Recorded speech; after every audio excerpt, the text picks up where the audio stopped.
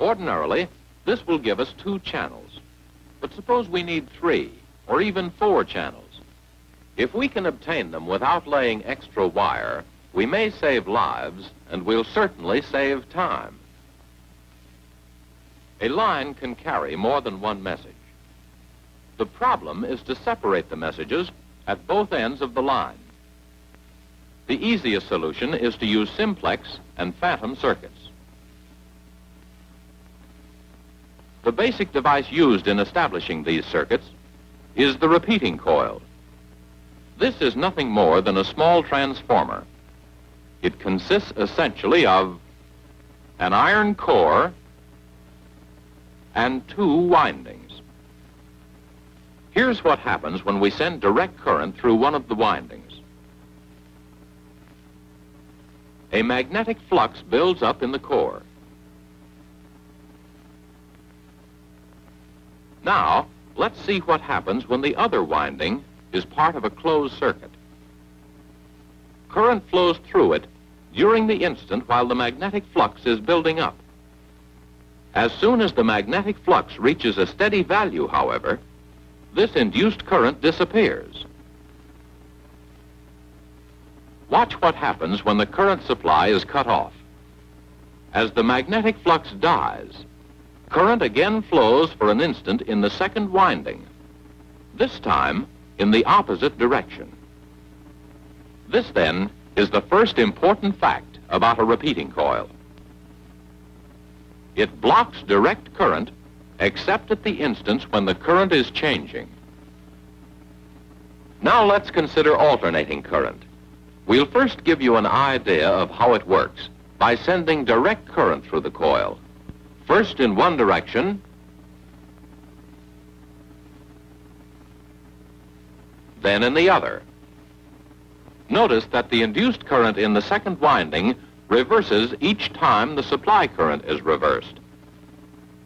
Now let's speed it up. The 2 currents begin to resemble each other. By replacing the battery with an AC generator, we get a true alternating current, which is reproduced almost exactly in the second winding. Here's the second important fact about a repeating coil. It repeats alternating current practically unchanged. So far, so good. But suppose we want current to flow in one winding without producing any effect whatever in the other winding.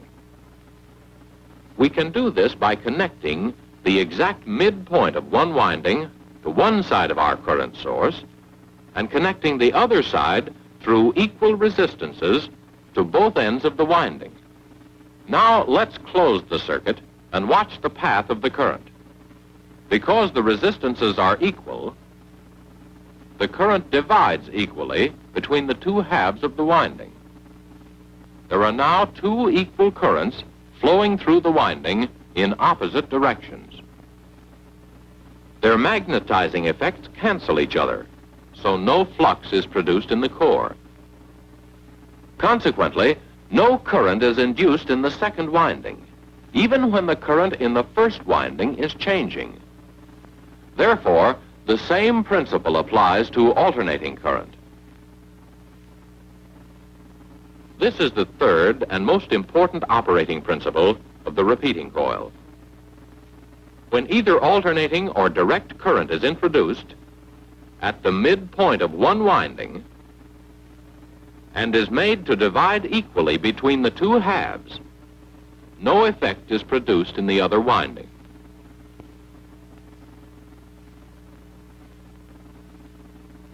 This principle is most important, for it permits 2 channels of communication over a single circuit.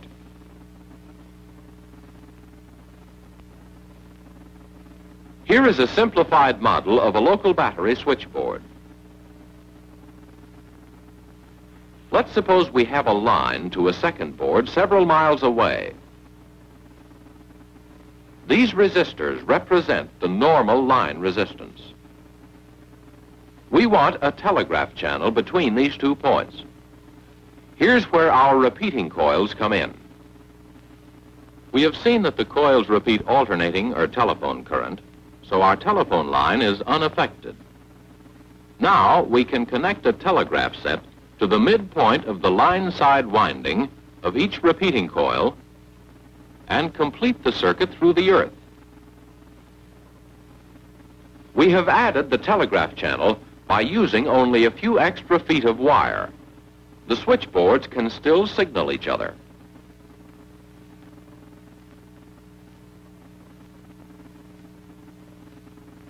The newly installed telegraph circuit can operate without interfering with the original telephone circuit. This new channel is a simplex circuit that may be used for either telephone or telegraph. It is rarely used for telephone, however, because like all ground return circuits, it is apt to be noisy. Here's how the whole thing works. When one telegraph operator sends a message, the other receives it. The current goes from the telegraph set to the midpoint of the repeating coil's line side winding.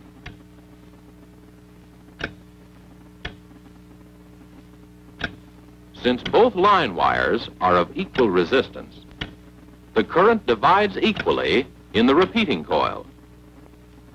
The currents continue through the line wires until they meet at the midpoint terminal of the other repeating coil. Here, the current becomes 1 again and flows into the east telegraph set. The circuit is completed through the earth. The telegraph current doesn't interfere with the telephone circuit, and here is why. Since the equal parts of the telegraph current flow in opposite directions, no current is induced on the switchboard side. The same thing is true of the east coil and switchboard.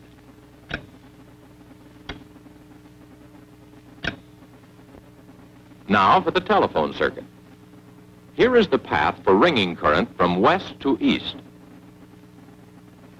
Voice currents would follow the same path.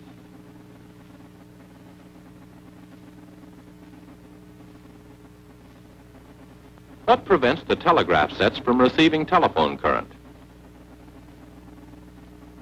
Let's freeze that current again. The upper half of the winding is trying to send current through this path. And the lower half of the winding is trying to send current through this path.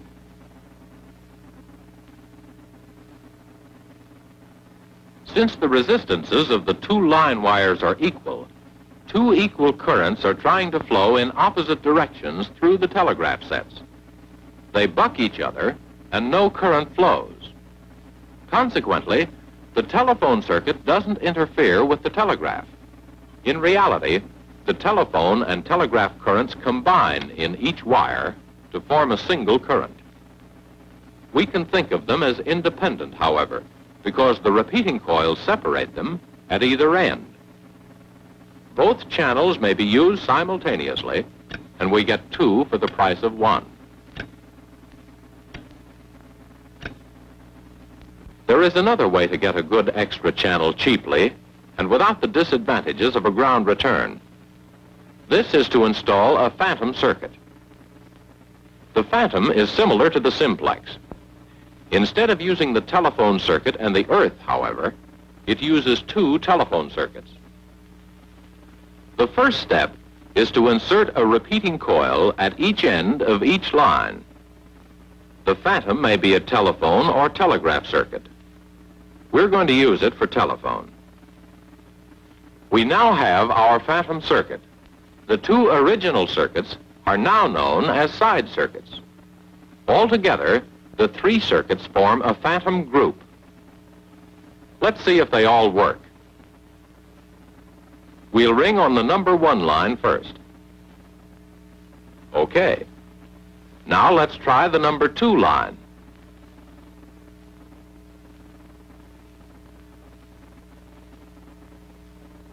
Okay. How about the phantom? Yes, we have installed a 3rd circuit by using 4 repeating coils and a few feet instead of a few miles of wire. Here's how it works. When the phantom is in use, the current divides in the repeating coils just as in a simplex circuit. The current travels through the line wires of the number 1 side circuit. Instead of returning through the earth, however, it uses the wires of the number 2 side circuit.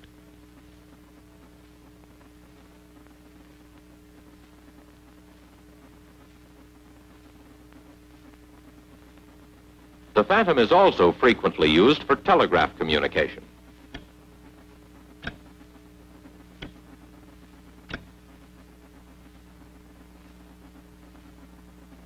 Here again, all circuits involved may be used simultaneously.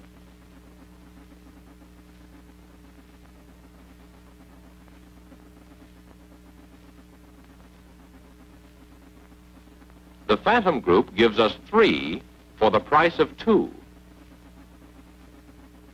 Simplex and phantom circuits are used extensively throughout the Army.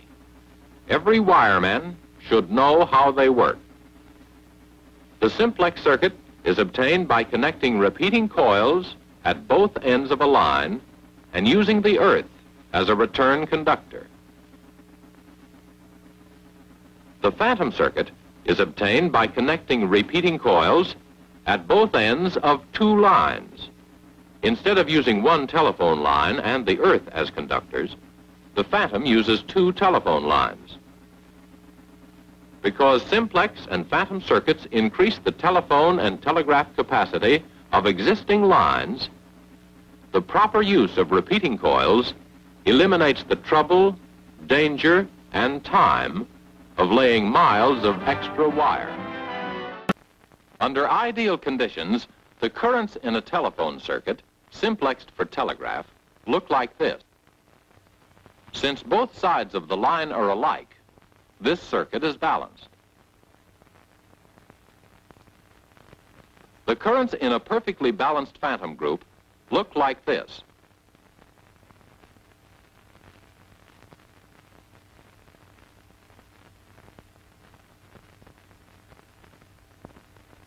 But in the field, circuits are often unbalanced. Because of this, simplex and phantom circuits produce their own special trouble symptoms.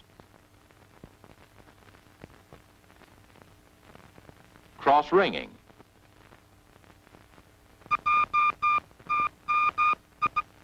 crossfire,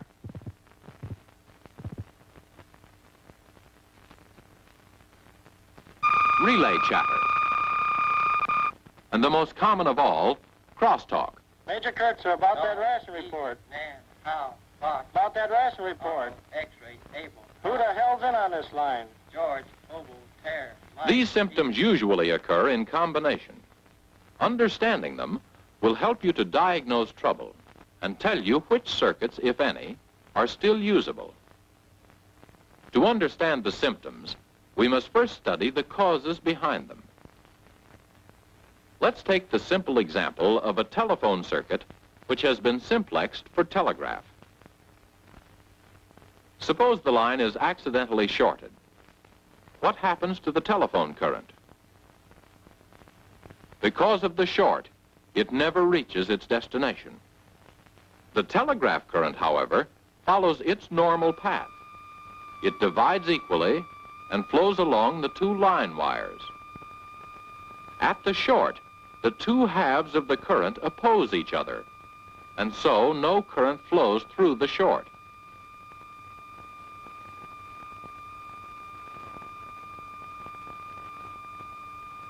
We can see then that the telegraph channel is unaffected by the short, but the telephone channel is useless until the short is cleared.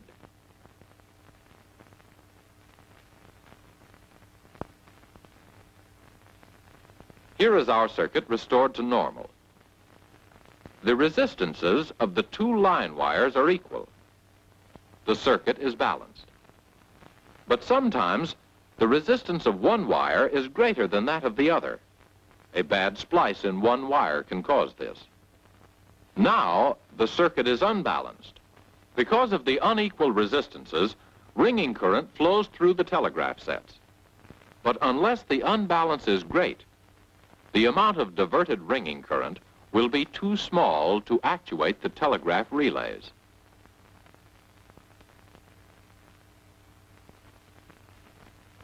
As usual, telegraph current flows to the midpoint of the winding of the repeating coil. Because of the unequal resistances, however, the current no longer divides equally between the two halves of the winding, and the magnetizing effects of the two currents no longer cancel each other.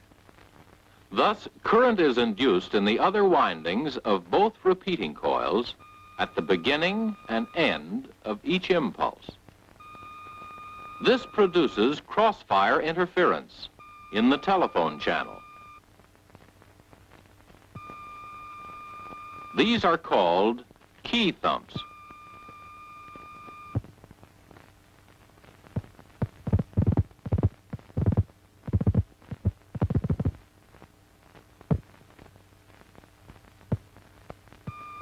Other than being an annoyance, they do not affect telephone communication.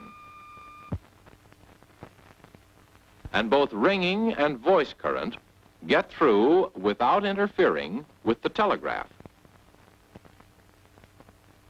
The extreme condition of this unbalance occurs when one line wire is open. Now, all the telegraph current travels over one wire,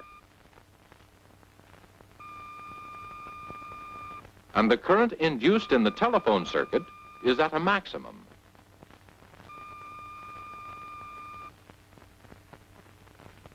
Telephone signaling is usually still possible, even with the open line wire.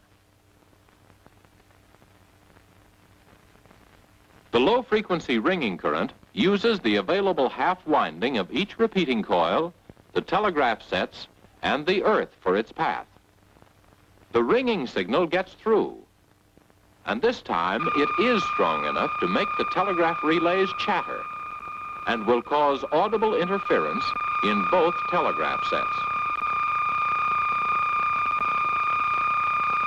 The higher frequency voice currents, however, are choked down by the telegraph sets to too small a value for an audible signal. Since conversation is impossible, the telephone channel is useless until the break is repaired.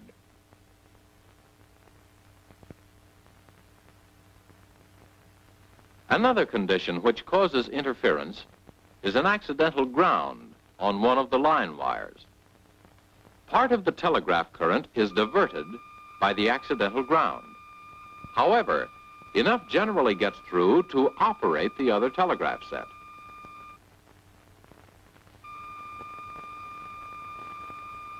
Currents are unbalanced in both repeating coils, and current is induced in both the other windings. Notice that the induced current is greater at the sending end than at the receiving end.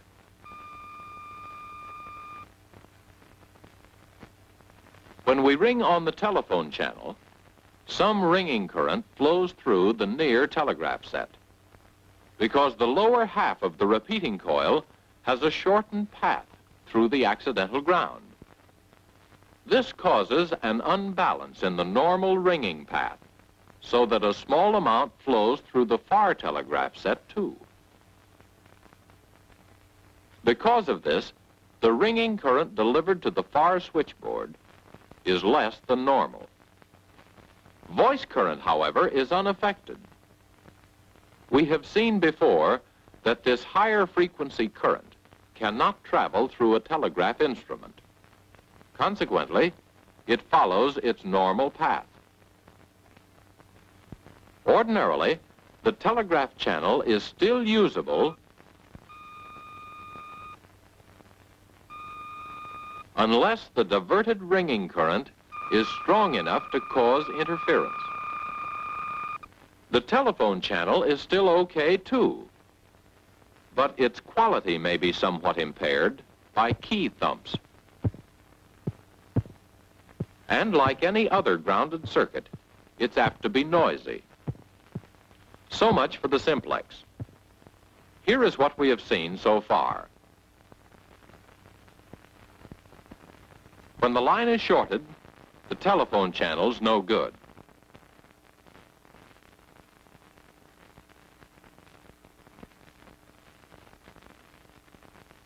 But the telegraph channel's as good as ever.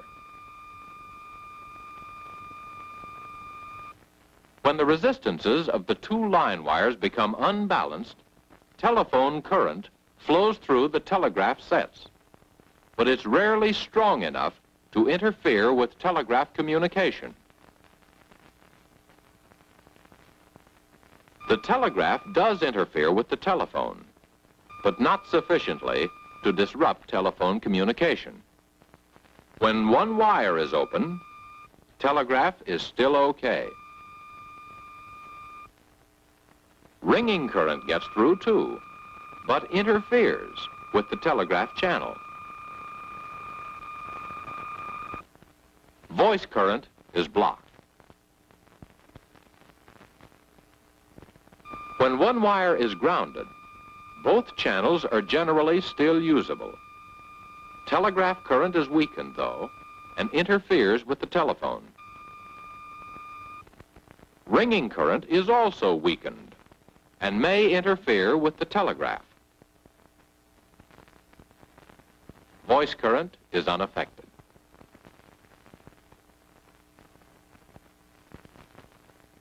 Now for some typical examples showing the effect of line trouble on a phantom group. This phantom group consists of 3 telephone circuits. Here, telephone ringing and voice currents act alike, so we will confine our demonstration to ringing current only. If one of the side circuits is accidentally shorted, its reaction is the same as a shorted simplex. The ringing current of the faulty circuit never reaches its destination. When we ring on the phantom, however, we can see that it is unaffected because the 2 halves of the phantom current are traveling in the same direction. When they reach the short, they buck each other, and no current flows through the short. That is exactly what happened in the telegraph channel of the shorted simplex. The other side circuit is unaffected. The faulty circuit is no good until the short is cleared. It follows that if both side circuits are shorted, both are useless. But the phantom is still okay. Now let's assume that our trouble is an open in one of the side circuits.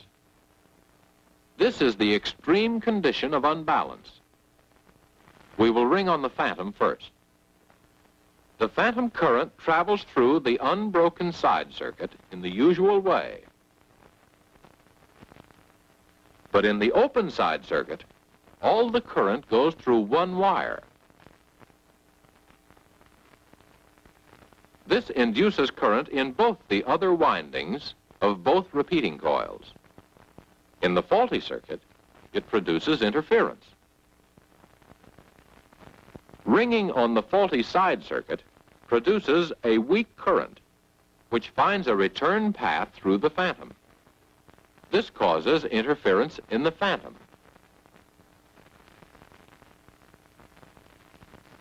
The unbroken side circuit operates as usual.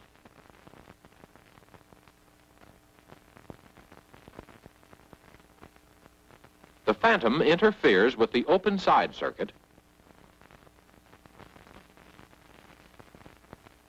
and the open side circuit interferes with the phantom. If we discontinue the use of one, the other will not be subject to interference. Which one should we stop using? Well, transmission in the open side circuit is weak, so we eliminate it, and the phantom will work okay. What happens if both side circuits are open? This one's tricky, for now, both sets of repeating coils are unbalanced.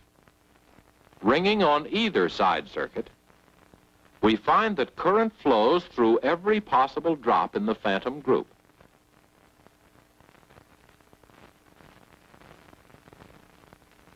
jack we ring on is, in effect, connected in series to the other 5 drops.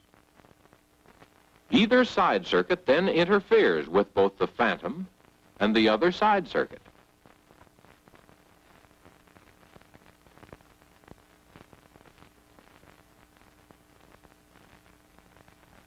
Ringing on the phantom, we find that the current is stronger, but the path is the same. Consequently, the phantom interferes with both side circuits. We've got 3 circuits interfering with each other. No matter what we ring, we hit the jackpot.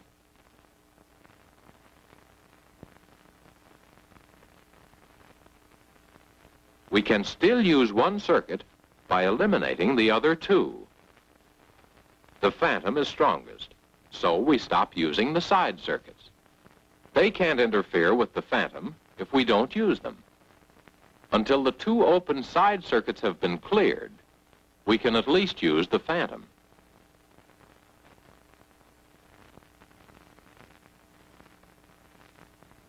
Here's a very common trouble which also affects all 3 channels: a cross between the 2 side circuits.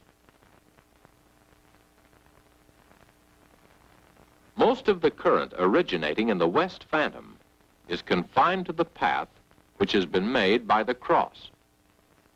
This heavy current causes strong interference at the west end of both side circuits.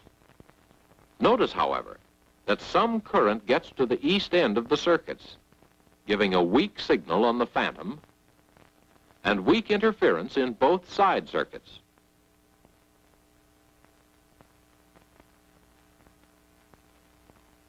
Ringing on one of the side circuits, we can see that the current follows a similar path and causes interference in the other 2 west drops. And here again, the circuits are affected at the east end. We've got 3 circuits interfering with each other again. But this time, 2 can be made to work fairly well. If we cut out the phantom connections at both ends, the 2 side circuits can be used. Actually, we no longer have a phantom group. What we do have is 2 metallic circuits accidentally crossed, and we won't get any more interference between them than is usually caused by this condition. A short on a side circuit affects only that circuit.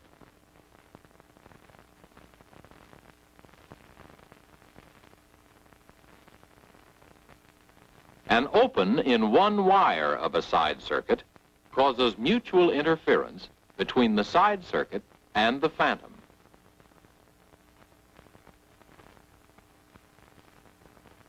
When both side circuits are open, all 3 circuits interfere with each other.